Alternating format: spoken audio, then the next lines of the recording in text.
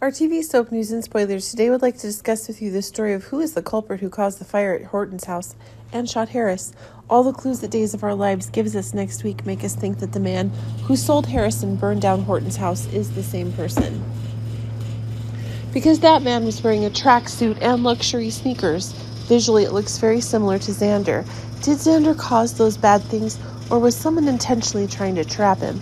Join us to find out how this story will unfold.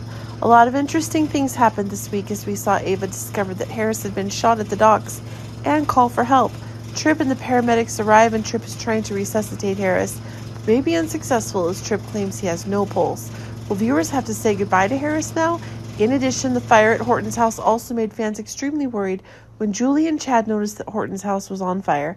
Outside, Julie cries to Doug that she's watching half of her life go up in flames. This is the heartwarming moment. We see the Horton family considered a legacy as well as a symbol of Days of Our Lives. With these two special stories and culprit being the same person, today we have to think and ask the big question: is Xander the masked person wearing the same outfit and shoes as Xander? When he decides to go for a run and Sarah gets a text from Xander's phone about whether he completed the mission or not, with those clues, everyone is afraid that Xander may be the one who caused the above bad things. Even though Xander didn't want to do those bad things, someone took advantage of him or threatened Xander, leaving him with no other choice. Maybe that person targeted Sarah and Victoria, forcing Xander to follow that order to keep his loved ones safe.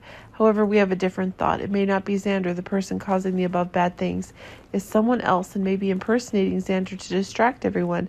But who is that person? We immediately thought of one person, and that was Everett. There's always something mysterious about this man that cannot be solved yet. Do you guys think the same as us about Xander not being the culprit, but the person we would suspect is Everett? Do you have any thoughts regarding this story? Our TV channel, Soap News and Spoilers, is the place for those who want to know how the Salem story goes, as well as great Days of Our Lives updates and news. So subscribe to our channel to get what you want. Bye-bye.